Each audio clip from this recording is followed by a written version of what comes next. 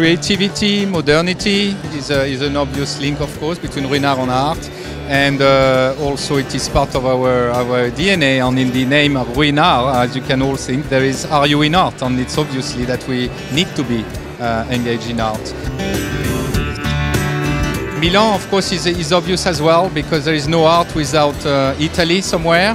Milan is the capital of art, at least for contemporary art those days, so it's obvious for us to be here.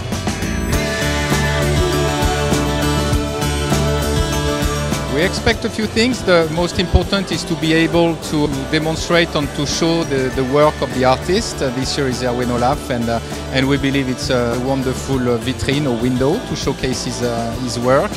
And of course, it's also to meet people who like good things in life. And Ruinart is obviously a wonderful champagne, and we believe it's a perfect option to meet all those VIPs here.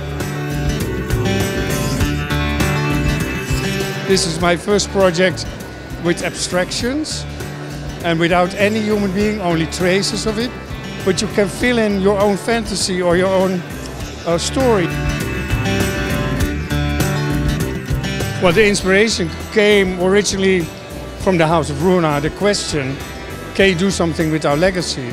And then I was studying the walls in the Crière, in the cellars.